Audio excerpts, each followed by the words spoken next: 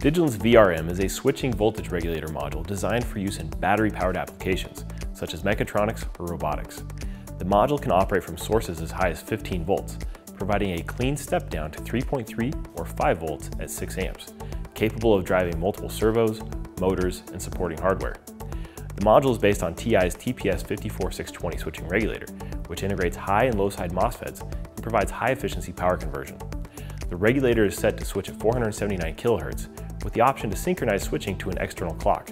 Digilent's VRM offers 2-pin headers and screw terminal blocks for flexible input and output connections, jumpers for easy output enable and voltage selection, and the board measures just 1.5 by 0.8 inches.